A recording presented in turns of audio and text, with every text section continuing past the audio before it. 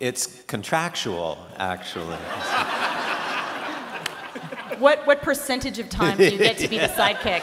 And those meetings are long and acrimonious. No, it's just good writing, I think. And I think we daren't let them fall into very many predictable patterns. There's a lot of careful balancing that goes into this particular odd couple. And I think we're walking the razor's edge fairly well so far.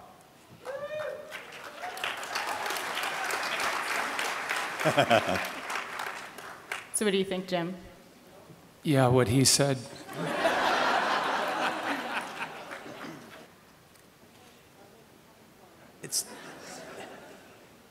It's nice to mix it up a bit. I mean, you wouldn't want to be trapped doing you wouldn't want to be the Charlie of Charlie's Angels all the time. So it's a lot more fun if you get to put on disguises and use tools and be out in the field. You know, so I'm happy about those developments for Mr. Finch. I don't have any comment about what Mr. Reese reads. I just look at your eyes. I think as we go along, we're going to see how much care, how detailed the creation of the machine is, and how little room for error Finch left in the design. So I'm going to say that I'm confident about Finch's control of the machine. Can I say that? For now. But I start tinkering with it, you know. Are you talking to me? Yes.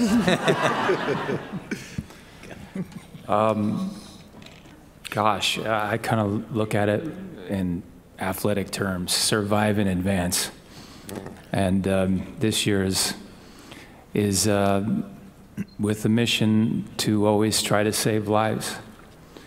And I go back to the beginning of the show when the pilot, Finch, says something to me. What was that he said? It was beautiful, that line. About how both of you guys are going to die in the course of the show. That line? Well, we were all... For the job. I'm trying to get all philosophical here. I can't answer the question. I take it one shot at a time. No, there was this, be there in time, to be there in time.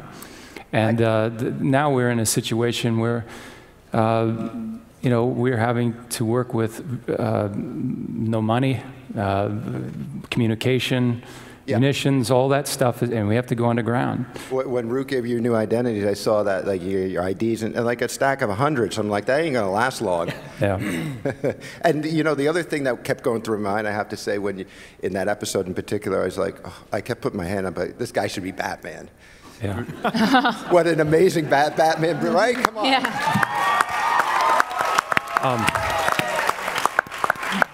What I love about our writers here, and I got to say thank you, Jonah and Nolan, for giving me another shot at this acting career. But